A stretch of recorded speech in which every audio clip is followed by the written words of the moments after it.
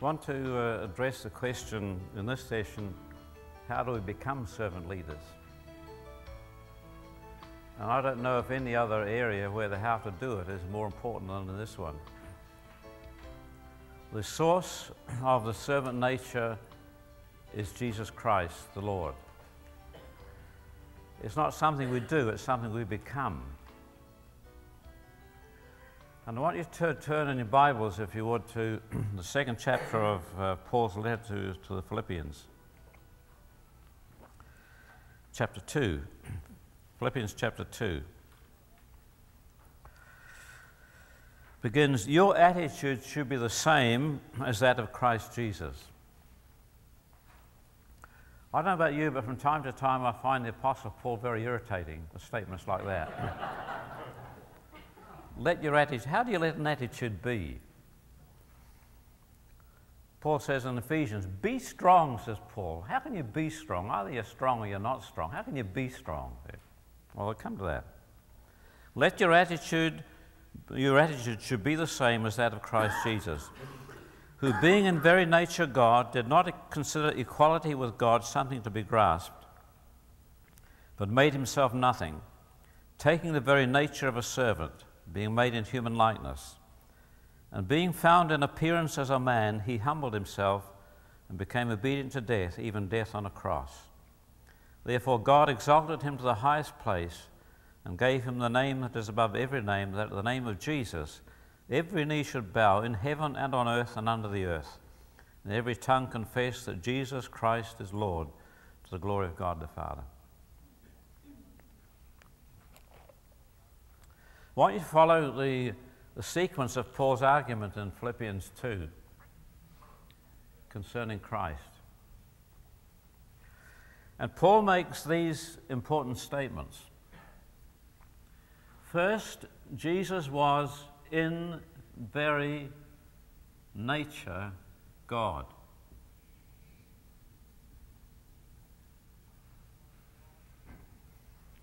In other words, Jesus was God in person. Very important to understand. He wasn't God-like, he wasn't divine as an adjective, he was in essence in being God. That was his nature. Then the amazing statement that being in very nature God, he did not consider equality with God something to be grasped at, not to be grasped.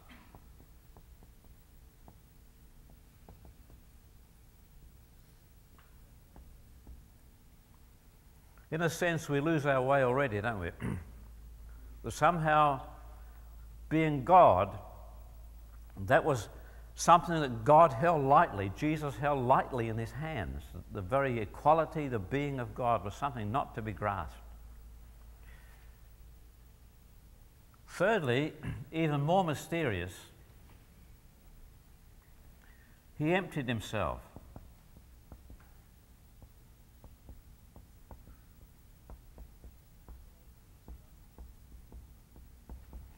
Theologians have struggled for years, for centuries, over the significance of that, kenosis. Whether Jesus emptied himself of relative absolutes or relative attributes or absolute attributes and so on, I do not know. What I do know is that what he emptied himself of were good things, not bad things. In fact, were perfections.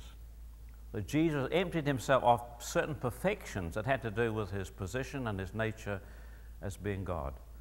There was a self-emptying by the divine Son.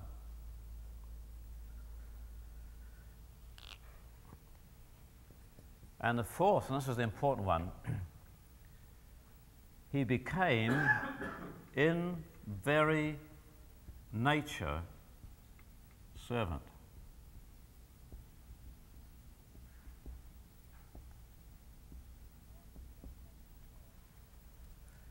He who was in very nature God became in very nature servant.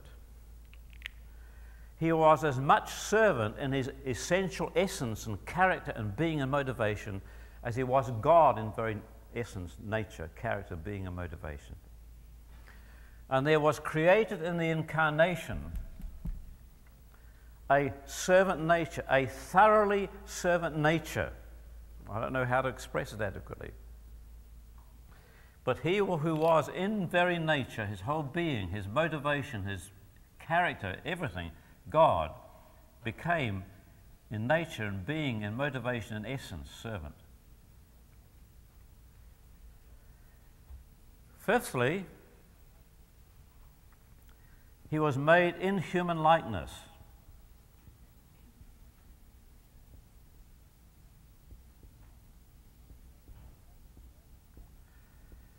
In other words, that servant nature was a servant nature belonging to a man.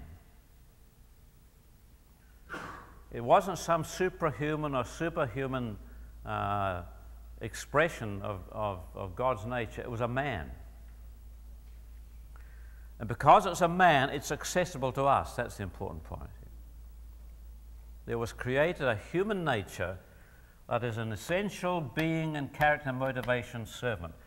And that was the character and the motivation of Jesus. When it says that the Son of a Man is among you as one who serves, it does not mean that he did serving things. He did, for sure. Whatever he did out of a servant. That's who he was. He was in very nature servant. And that's the important leap. Here, God steps from the infinite to the finite to become a servant, and to the human to become a servant man.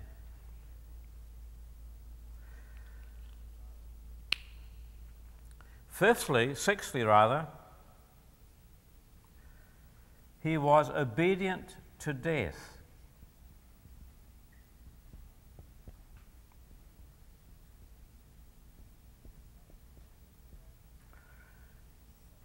Now, the significance of that is at least twofold. One is this. One of the conditions of human nature biblically is that death seals it eternally in its essential moral nature. After death, there's no radical moral change possible. That's why the Bible says that him that is holy, be holy still. And him that is filthy, be filthy still. At the point of death, our nature is sealed in its essential moral characteristic. And from there on, we just become more and more of what we are at the point of death. The believer becomes more, for all eternity, becomes more and more and more like Jesus. That's the amazing thing. You're going to spend all eternity becoming more and more conformed to the image of God's Son. What A.W. Tozer used to call the law of moral gravitation. The unbeliever, sadly, becomes more and more rebellious, more and more alienated, more and more evil, more and more lost, and so on. Death seals it permanently, totally, in its essential moral characteristic. When Jesus died on the cross, his humanity was sealed eternally in its characteristic at that point. That's got some incredible implications for us. For example, his human nature was sealed in its sinlessness. See, let me comment it this way. There were certain things in his humanity that Jesus created that had never existed before. One of the things that Jesus, see, it's important. Paul says we are reconciled to God by his death. We are saved by his life. The incarnate life of Jesus is amazingly important for us. We're saved by his life. Jesus, in his humanity, created these things that had never ever existed before. Number one, he created a perfect human love for righteousness. Now, God has always perfectly loved righteousness. The angels who didn't sin perfectly loved righteousness. To some degree, we love righteousness. But he was a man who perfectly loved righteousness. All the time when Jesus was living and doing the Father's will, there was growing in his human heart an increasing delight in doing the Father's will. I do always the things that please the Father. I delight to do thy will, O God. In the volume of book is written of me. Jesus was taking the law of God and internalizing it on his heart. He was writing the law of God in his nature, see. And in the life of Jesus, all his incarnate life had increased and increased and increased and increased. The love for doing God's will. But when Jesus comes to the cross, and he accepts that as the Father's will, and realizes that beyond that, beyond hell, there was the redemption of a world. There was the final solution of the sin problem, the Father's will. That way, the Father's will was going to achieve all that. There was sealed in the human heart of Jesus a perfect, absolutely perfect human love for righteousness. That never existed before. Second thing Jesus created that never existed before was a perfect human hatred for sin. Now, God perfectly hates sin. God's hatred against sin is implacable. Eternal enmity against sin in the heart of God. The angels who have never fallen perfectly hate sin. To some extent, we dislike sin. I don't know whether we go as far as say we hate it. That's my problem. I don't hate sin enough, see. Probably because we're stained by it, see. But Jesus, when he lived as a sinless man among sinless men and women and saw the effects of sin on his precious creation, there grew in the human heart of Jesus an increasing human hatred for sin. He stands in front of the tomb of Lazarus. And John says he groaned within himself. The literal meaning of the word is not sorrow. It means strong, strong displeasure. Because Jesus realized that his best friend was a corpse behind that rock, and sin had done it. And there was in the heart of Jesus a hatred against sin. That's why he said, roll the stone away, Lazarus come forth. And a man dead 4 days comes out of the grave. See, there was in the heart of Jesus a hatred for sin. But when Jesus came to the cross, when he came to Calvary, and he was made sin for us. And again, I say those words, I can't contemplate what it meant. For the sinless Son of God, that perfect personality, that gracious, wonderful, compassionate, loving, strong, enduring, generous heart, to suddenly become sin for us. There was sealed in the human heart of Jesus a perfect, implacable, unchanging human hatred for sin. That never existed before. See? Never existed before. See? Thirdly, the thing Jesus created was he created a perfect human knowledge of God. Now, to some extent, men and women have known God. Never before has a man perfectly known God. Came from the Father's bosom. Just think of all the things that Jesus talked about the Father. How did he find out? Father knows what you need before you ask him. How did Jesus discover that? Out of his own experience. Father sees in secret and rewards you openly. How did Jesus discover that? Out of his own heart. And out of that perfect knowledge of God, there came a perfect self-knowledge. He knew himself. There's a remarkable verse in John chapter 13, just before the Last Supper. This is what it says. Jesus, perfectly knowing that he came from God, and perfectly knowing he was going to go back to God, took a towel and girded himself. Now, we don't know ourselves. I mean, our conscious mind is only the tip of the iceberg. Most of our motivation is buried. It's unconscious drives, it's past history and so on. We know ourselves only imperfectly. We know in part. I believe when Jesus came to the Last Supper, he had no unconscious mind. I think everything was known. He perfectly, totally, absolutely knew himself. That never existed before. Now, all that and its perfect sinlessness was sealed up in one human personality. And death sealed that permanently in that nature.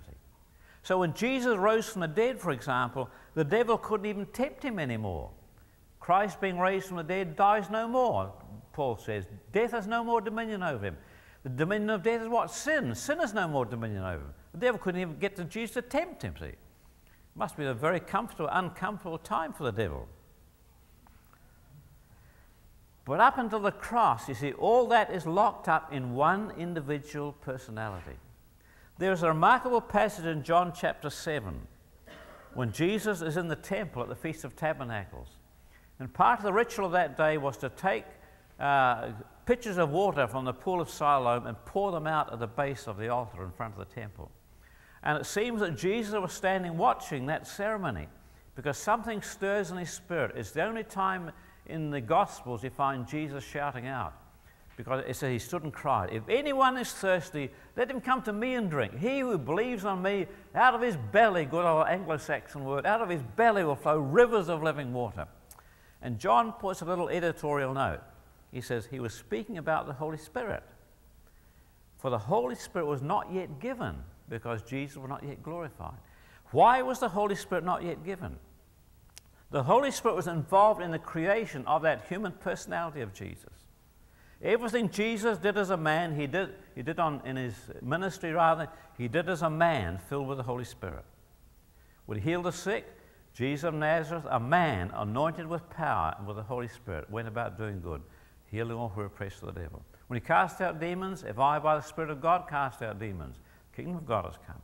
Stands up in the synagogue in Capernaum, says, the Spirit of the sovereign Lord is upon me. He has anointed me to preach the gospel. He was the gospel. When he preached the gospel, he preached by the anointing of the Holy Spirit. The power that Jesus manifested in his ministry was remarkable power. Listen, it was something less than omnipotence, because it says he could do no mighty works here because of unbelief. Omnipotence doesn't have limits. See? Jesus was modeling something. What? He was modeling the kind of life a man can live filled with the Holy Spirit. And the Holy Spirit was engaged in all of that. Jesus internalizing the law of God in his heart, producing a heart perfectly in sympathy with the Father, perfectly at one with the Father, perfectly hating sin, perfectly loving righteousness, a perfect servant, see. And death sealed that nature permanently in its servanthood. The second important thing I mentioned yesterday, I want to come back to. All that up until the cross is locked up in one personality, the human life of Jesus. All that victory over sin, all that servanthood, all that love for righteousness. But when Jesus comes to the cross, his individual personality becomes a corporate one. He incorporates us into him, see? And we get access to that, see? Now, John says up until the cross, the Holy Spirit was not yet given. Jesus goes to the cross, he deals with the problem of human sin, and still the Holy Spirit is not given. Jesus is raised from the dead, meets the disciples in the upper room, breathes on them and says, receive the Holy Spirit. And the Holy Spirit is given in a measure. Then after the resurrection, when that victorious human life is seated in a place of authority at the right hand of the Majesty on high, then the Holy Spirit is given. This is the point I want to ask you. Where today is that human nature of Jesus, which perfectly loves God, perfectly hates sin, perfectly knows God, perfectly knows itself, perfectly sinless, internalized, the law of God internalized. Now, where is that nature today? You know where it is? It's in you. It's born in you by the Holy Spirit. Do you understand, you see, that every one of us, what God has done, God takes a lot of diverse peoples, all sorts of shapes and sizes. And in us there's born this life of Jesus that perfectly hates sin, perfectly loves God, perfectly serves him, perfectly knows itself, born in us. We can't develop that life. It's the work of the Holy Spirit to enlarge that life of God in us, of Christ in us. Our responsibility is to deal with the works of the flesh outside. That's why so much of the epistles are negative. Don't do things. See, we can get rid of the weeds, get rid of the opposition. We can't develop the life of God that's in us. I remember some years ago, my mother died. She was well in her 80s, very glad to go and be with my father and be with the Lord. And we were with her 3 days and 3 nights in the hospital before she died. She actually died with her head in my hands. I would not have missed that for anything. The point I want to make is this: the last 3 days of my mother's life were so incredibly beautiful, I've never forgotten it. If she'd lived all her life like that, she could easily have been canonized. You know, the immediate past had disappeared, but what had happened to her as a girl of 15, 70 years before when she got saved, was as real and as fresh as though it just happened yesterday. I've never forgotten, because I realized that when we die, or when Jesus comes, all we leave behind is the unfinished work of the flesh. And all that survives into the ages to come It's what God has done in our life. But here's what I want to understand. When God has finished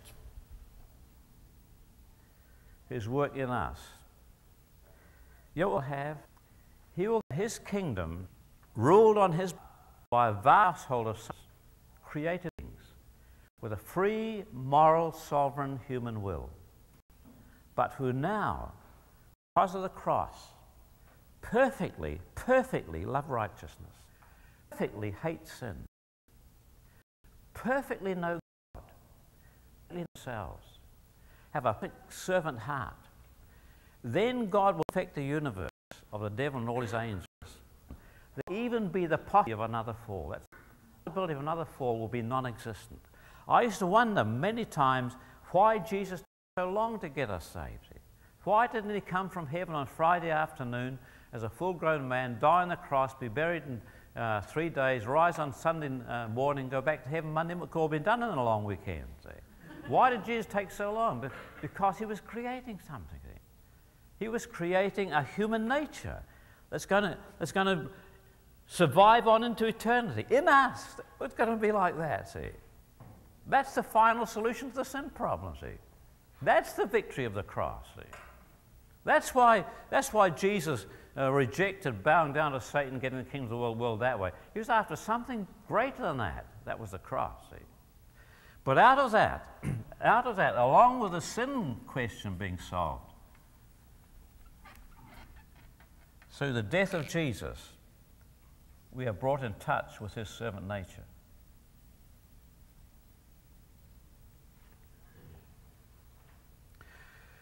Now, the experience of the servant nature of Christ is part of the work of sanctification.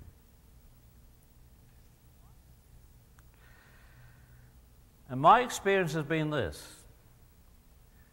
that for Christ to bring us through to where He stands in very nature servant, He has to take us through the stages He walked Himself.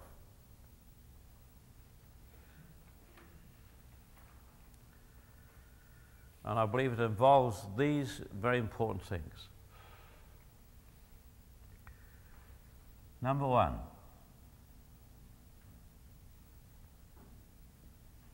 not to be grasped. Leadership is not to be grasped.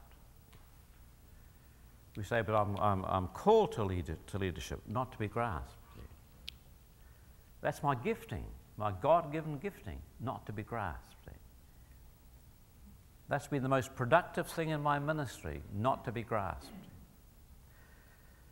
And God begins to deal with us over the thing that is the most important to us in our life. And the most important thing to us in our life is our calling. What we're called to be, what we're called to do. And God touches that very, very essential thing that becomes the substance of all our importance to God and all our importance to ourselves, and God says not to be grasped. I can remember vividly the time when God dealt with me over that issue in the church that I'd been used under God to found in New Zealand. I loved that church. I know it's not the greatest church in the world, yours it probably is, but it was the one I loved more than any other church. You said, I don't want to be anywhere else but here when Jesus comes, so we can show what we've been trying to do. I loved that place. It had been born out of my heart. See? And God said to me one time, I want you to be willing to go down to that church for here on out and just be a member in the pew. Just sit in the pew Sunday by Sunday. We didn't have pews, chairs. Just listen to other people preaching, knowing that you could preach much better than they could. You're given half a chance. See? Let it go, let it go, let it go. Easy to say, not easy to do. Oh, I struggled over that. Not to be grasped. That's where it begins. Jesus reckoned his position as equality with God not to be grasped, be held very lightly. See? God begins to deal with us over that specific issue. The second stage is generally even longer. Empty yourself. Empty yourself. And that is something that you have to do. God will not do it for you. No good praying, Lord, empty me. He won't. He'll say, well, empty yourself. Which means taking all the positive things in our life and one by one letting them go at the foot of the cross. Not your weaknesses, now your strengths, your motivations, your abilities, the things you do well, the things that are the most important contribution in your life to the work of God. Empty yourself. Let it go. Lay it down. And the Holy Spirit deals with us very meticulously and very persistently over those specific things. I discovered it's a very specific thing. God's a very stubborn God, and He'll stay with something until we're really willing to let it go. It's a process of self-emptying. And the Holy Spirit begins to put His finger on very important things in our life, and we think, God, if that goes, what have I got left? If I lay that down, what have I got? That's what justifies my place in the body of Christ. God, that's the thing you gave me. I can remember your day you gave that to me. And the gifts of God are without repentance, remember God. See? You'll empty yourself. That's why He will not take us from it. See? We have to let it go. And just when you think you've got through it, the Lord opens another door, and the most important thing in your life that's there, He wants that too. I discovered the last thing we ever let go to God, there is in all of our lives an inner kind of citadel that represents you. We'll give God our job, we'll give God our money, we'll give God our gifts, we'll give God our qualities, we'll give God our ministry, we'll give God our relationships, we'll give. But there's a last thing, that's the last thing we ever let go to God. That's us. There's an inner kind of citadel. To me, it's a kind of omega point. God narrows us down. Paul was a very narrow man. God narrowed him down. Everything I count but loss, all my past, all my ministry, all my gifts, everything I've done, narrowed down to just one thing. And there is an omega point like that when we open the last door that represents ourselves. I can remember a businessman in New Zealand some years ago, Plymouth Brethren brother. Hadn't met him before. He rang me up one day and asked to see me. And I went along to his office. He had been a very prosperous businessman, had about 3 very successful businesses. And he told me that about 6 months before, he and his wife had said, Lord, we want to be completely sold out to you. We want just everything. You can have everything.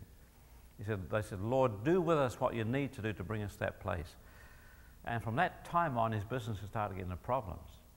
When he saw me, he was on the verge of bankruptcy, and he was desperate. He said, what's God doing? I've given him everything. I said, the one thing God wants, he still hasn't given us you. Now, when God has got us, he's got everything else. When he hasn't got that, everything else is at risk. Have you ever said, Lord, I've laid everything on the altar, then I take it back? If I lay everything on the altar and take it back, there's some non-given part that I've been standing on that's not yielded, I've even managed to take it back. There is here a point of no return. A point of no return. After God has got that, I do not think backsliding is a viable option. Now, I mention that because, there are so many people in the church today who have been through everything, been baptized in the Holy Spirit, operated the gifts of the Holy Spirit, and today they're nowhere. Some of them are walking right out in the world. Why? I think it's over this issue. When we get past that, then you're gone. There's nothing left. This brother said to me, he said, what does God want? I said, God wants you. He struggled over it for hours. He said, I don't know what's going to happen if I do that. Well, how do you do it? When you get to that point, there's nothing you can actually do. It's just a matter, you have to give up. It's unconditional surrender. It's not more blessing you need, not more strength you need, not more faith you need, more commitment you need. At that point, It's just a surrender.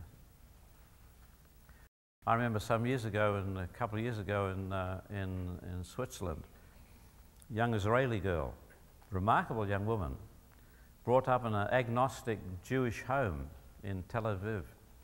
When she was about 15 or 16, she had a great hunger to know God. Decided that after a while, the address God had left was in Jerusalem, so Jerusalem would be the place to start. So she went to Jerusalem, went to the Wailing Wall, wrote a letter to God saying, God, I want to meet you. Stuck it in a crack in the Wailing Wall and waited for God to answer it. Waited there for about an hour and nothing happened. So she decided, well, she was so unimportant, God obviously wasn't interested in it. Saw the dome, the mosque up on the dome of the rock. Thought, well, perhaps the Mohammedan God might be interested. She went up there and tried to get in. They wouldn't let her in because she had bare shoulders. And one of the guides who was there said to her, well, I've been hired by an American couple to show them around Jerusalem. Why don't you join us? Come around with us. The guide had a friend who spoke to this young woman about Christ, to the Lord. She joined a Messianic community in Tel Aviv, very legalistic one apparently, and after a while she got offended and got away from the Lord, was living with a guy, having an on and off relationship with the Lord. Decided eventually she'd rather have the on and off relationship with the Lord without the guy than have the guy in no relationship with God, so she left him. She'd also problems. She had a problem about the Trinity. She knew Jesus. She thought that God was good but not good enough. The way he treated Jesus with the cross was terrible. She couldn't understand that. Knew the Holy Spirit because she'd been baptized in the Holy Spirit. Couldn't understand the Trinity. It was remarkable because the day before she came to see us, she was walking in the pine forest next to the YWAM base in Lausanne. And God spoke to her. And God said to her, if you're somebody's friend, you have to let them be who they are. Isn't that right? And she said, that's right. He said, well, let me be God. Let me be God. I want to be a Trinity, let me be a Trinity. But she came to this place where God was touching this central core of her being. And I'll never forget it. She struggled with it for a long, long time. What's going to happen? Don't know what's going to happen. And we prayed for her, and she was crying all over the place. Gabriella brought some tissues over, and she took one of these white tissues out of the box and waved it in surrender, and she was through. See? Now, God has us to this place here point. Once you're through that, God can give you everything. Up until that time, God's limited because we can misuse what he gives to us. See? Now, here's the amazing thing. When you get to this point, you'll know when you're there because suddenly everything clarifies. Everything becomes so obviously simple. And you realize that you don't have to try to be a servant. You don't have to struggle to be a servant. You don't have to resolve to be a servant. You just have to what? Let it be. Paul was right, you discover. You just have to let this attitude be in you. It's already there, prepared in Christ. You have to let it be. And the law of God is written on your heart regarding servanthood. That becomes your nature. We can't overemphasize the significance of the new covenant in terms of the law of the heart.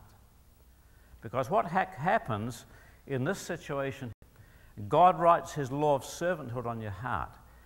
Serving is no longer a law to live by. It's no longer even a principle to follow or to apply. It becomes your heart motivation. It becomes your heart motivation. You become that, because it's already there for you to receive.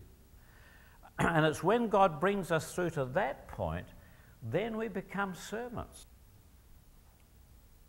I don't know how how more clearly to express it.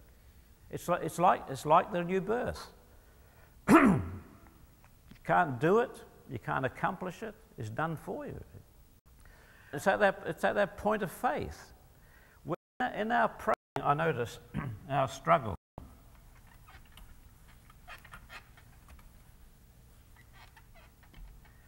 There I know a time. And these dealings in our life always begin with God. There's a divine.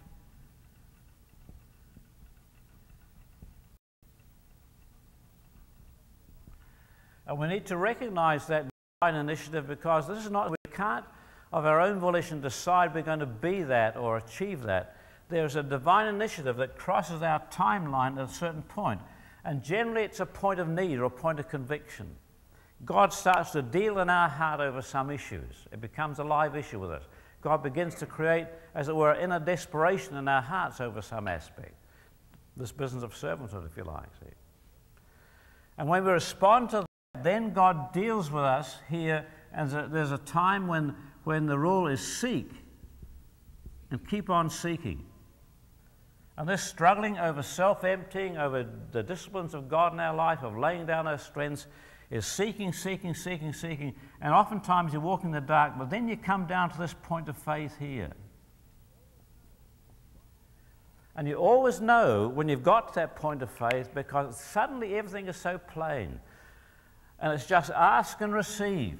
And you ask and you receive, and it's there, see. And you wonder after, why didn't I manage to do that here? I don't know. I don't know. There is a time of God's dealings in our life to bring us to that point, see. And the extent of our responsibility is to walk with God in that time and know that God is moving in our life. He's bringing us to a place, and when I get to that place, I will know it, see. Because when you get to that place, suddenly the thing becomes utterly simple. And then it's a receiving.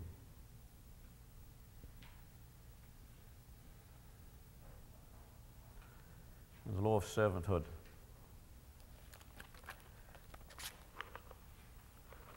is written on our heart.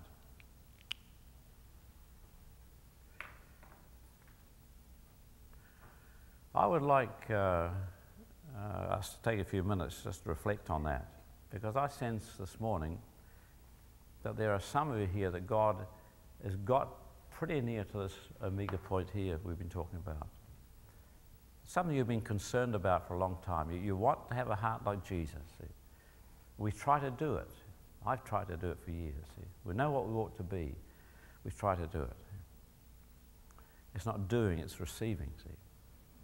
It's not struggling, it's surrendering. But we can't surrender until God brings us to that point where we realize, now I'm at the Jordan, see? And there's no way through that without just giving up. You can't have, supposing at the end of the last war, when the Axis powers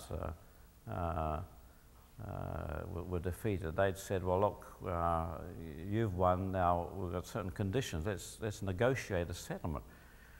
The thing was, no, you surrender. You surrender, see. You surrender, and the terms will be set for it. It's like God's dealings in our life are like that, see. You surrender, see.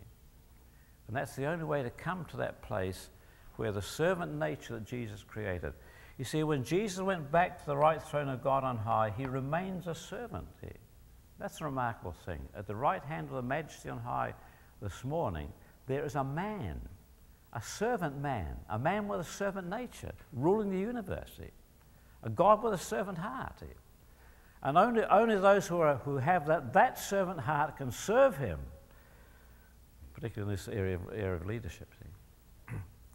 And God wants, I believe, to produce in the church leaders who have been born into that servanthood.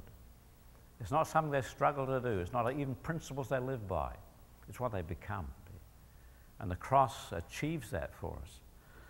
And I dream, awake, but I dream of a time when the church of God, to begin with, is led by leaders who have come to the cross, have been born servants at the cross, get access to redeemed power at the cross, and out of that servanthood, lead the people of God, empower the people of God with redeemed power. See, what a church we have. See, more than that, that we produce in the church leaders who have that servant heart, have that servant character, and cause them to aspire to positions of leadership in the secular world. See, display the glory of redeemed power there. I would like us just to pray.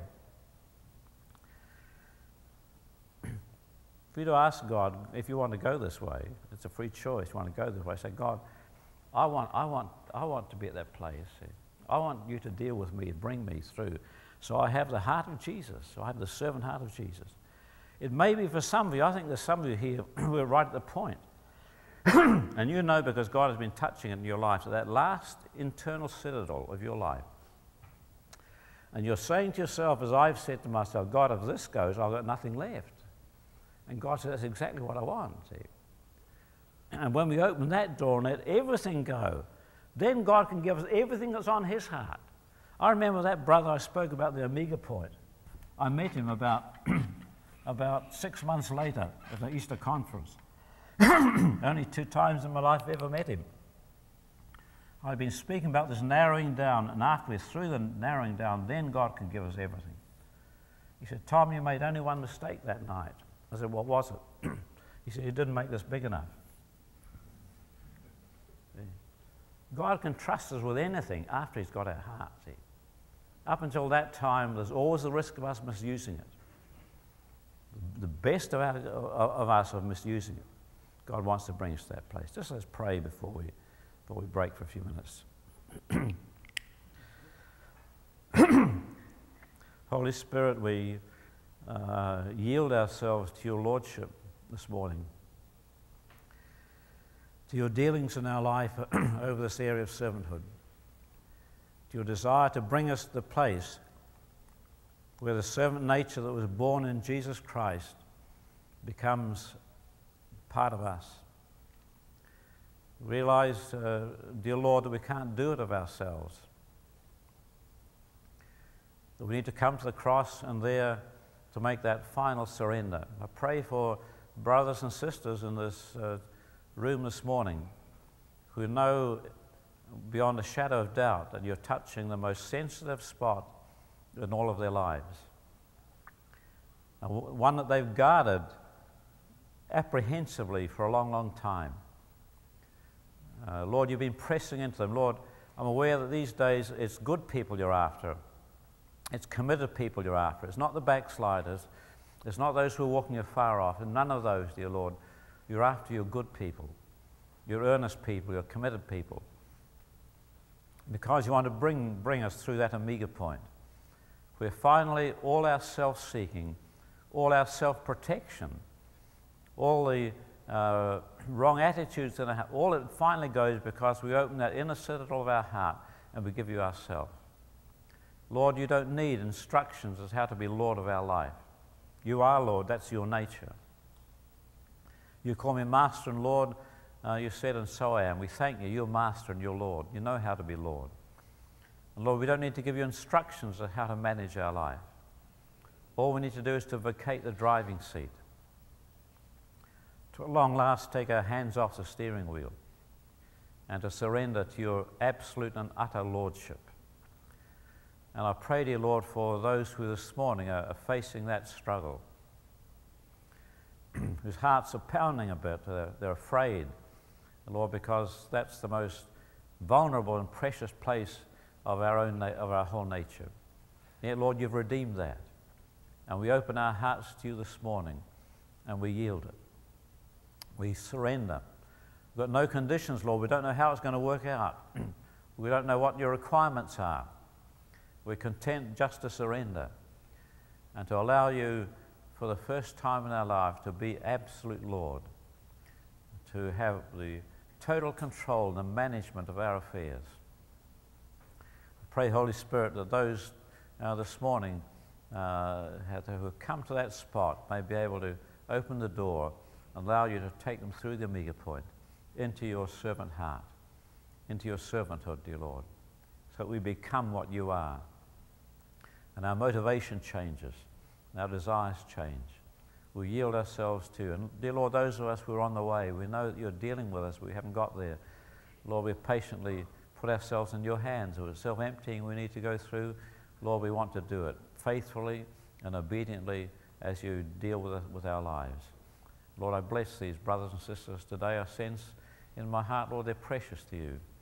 Every one of their lives is precious to you, and their heart motivation is precious to you. And Lord, you'll deal with us as individuals and bring us through to that place, because that's your longing, that after what you went through on the cross, that servanthood should be born into the heart of those you choose to lead in your kingdom. In Jesus' name, amen.